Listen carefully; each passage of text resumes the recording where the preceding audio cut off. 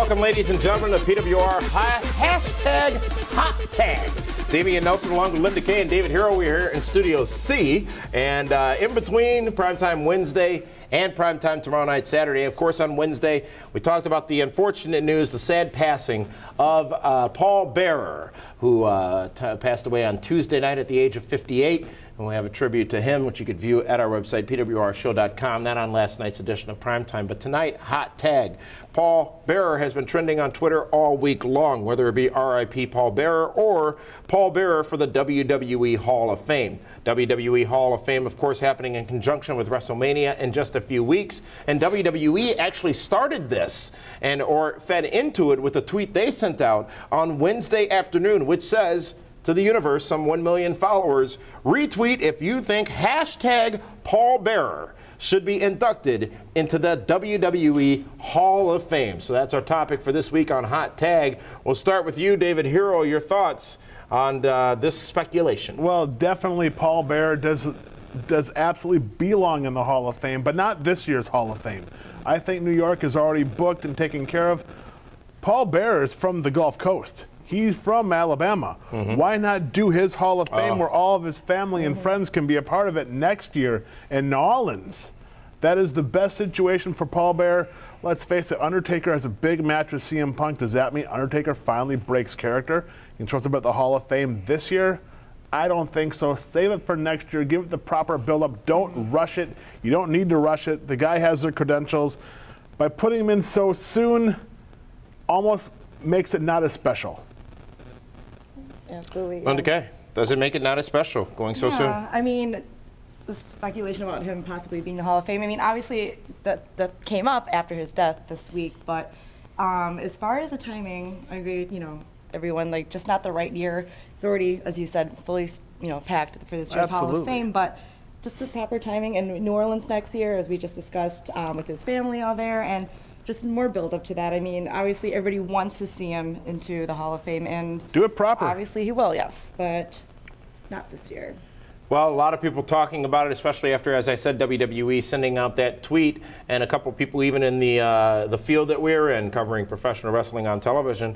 A friend of the show, Arda Ocal, at Arda Ocal on Twitter, said Paul Bearer was going into the WWE Hall of Fame one day, no question. Imagine the scene if he goes in this year and if Undertaker inducts him. Linda.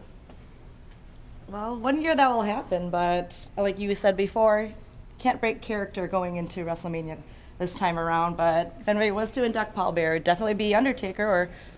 And Damian Nelson, if Undertaker does induct Paul Bearer this year in the Hall of Fame, that means your prediction of CM Punk defeating the Dead Man is completely off base, because that match will be dedicated to old Uncle Paul. It's not a prediction, it's a fact that CM Punk will defeat The Undertaker at WrestleMania 29. The Undertaker will be 20-1. Well, you still got a few weeks to think of some Gitas how we're going to do this. That'll be fine, no worries. Another one, this comes from at Cena BITW, best in the world on Twitter. Paul Bearer should have been a Hall of Famer a long time ago. WWE, induct Paul Bearer in the Hall of Fame class of 13. He deserves it. Now, David, let's be real here. Paul Bearer became the forefront of a lot of people's minds due to his untimely passing on Tuesday. Do you agree or do you disagree that he should have been in the Hall of Fame earlier? Oh, no. I honestly believe that they were probably saving it for him to go in with Undertaker whenever that happens, that they'd go in as a cohesive unit. Unfortunately, things didn't work out that way. I think they still might wait. Who knows? Taker might retire after this year, and next year they go in together. But right now, don't rush Paul Bearer. It just doesn't, it's not as quite as special. You don't like things when they're all hot-shotted and rushed, and that's exactly what they would be doing with Paul Bearer in this one. Let's compare apples to apples, Linda. I believe it was the year after Eddie Guerrero had an unfortunate passing that he was inducted into the Hall of Fame. Was that too quick? Was that too fast?